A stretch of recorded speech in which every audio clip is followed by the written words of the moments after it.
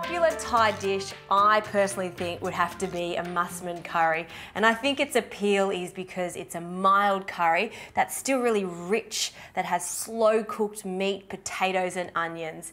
Now it is easy to do at home, but it can take a bit of time if you're doing it the traditional way. It can take up to 3 hours, but I'm going to be using a pressure cooker, which means that this slow cooked meat is going to be succulent and tender within 45 minutes. So the first thing we need to do is heat up the pressure cooker, or if you're doing this in a classic heavy pot, make sure you heat it up nice and hot, and we're going to seal off the meat. The meat that I'm using is chuck steak. Now when you get this from your butcher, ask your butcher to give you a chunk of chuck, because the chunk of chuck can be cut into the suitable size. This is about 5 centimetre cubes, and I like them to be this size. This is the traditional size, and once it's cooked it is going to fall apart. So into our pressure cooker. Don't put it all in at once. You don't want to overcrowd the pot. So 3 pieces at a time. And I will season it with a hint of salt. It doesn't need too much salt, but this is also going to help it brown and get that lovely golden crust. A little bit of pepper. And then this is not going to take long at all because it is quite hot. So it's going to take about 1 minute on each side. Then I'll remove it and continue the process. Over here I have some potatoes. These are just classic Desiree potatoes. These are huge Desiree potatoes. So I'm going to cut them roughly to the same size as the meat. So 5 centimetre cubes. And these are going to cook with the beef. You want to use a Desiree potato or a waxy potato so it holds its shape. Right, now that those potatoes are ready, let's have a look at the meat. Just going to turn it a few times. Looking good. We've got some nice colour on it. So I'll just get my plate here and take the first batch of meat out, and then I'll just continue browning each piece of meat until they're all done.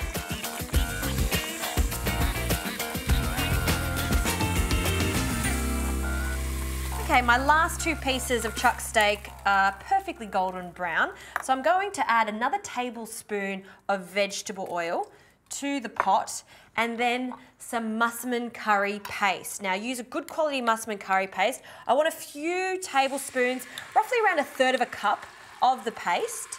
This paste is so delicious. It's got tamarind pulp in it, which gives it that really nice tangy flavour, lemongrass, garlic, ginger, and many different spices like coriander and cumin.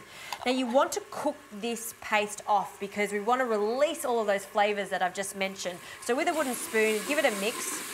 This paste has split now, so the meat can be returned, and all those juices equal flavour. See those juices? That is not to be wasted. Into the pot. And I'm just going to give that a quick stir so it's coated in the paste. And now all we need to do is put the remaining ingredients. So the potatoes can go in. This actually makes a really large portion of Massaman curry, so you can be quite generous with the ingredients. Now for the onions. I'm using pickling onions. I love the shape of them. They're the perfect size. They're roughly the same size as the potatoes that have been chopped. So I'm going to leave them whole. I've just peeled them. And then the final ingredient, some coconut milk. So that can go in now. Now I'm going to lock the lid in place, and I'm going to cook this under pressure for 45 minutes. Now, if you don't have a pressure cooker, you can still cook this on the stove top, but it's going to take 3 hours on a really low heat.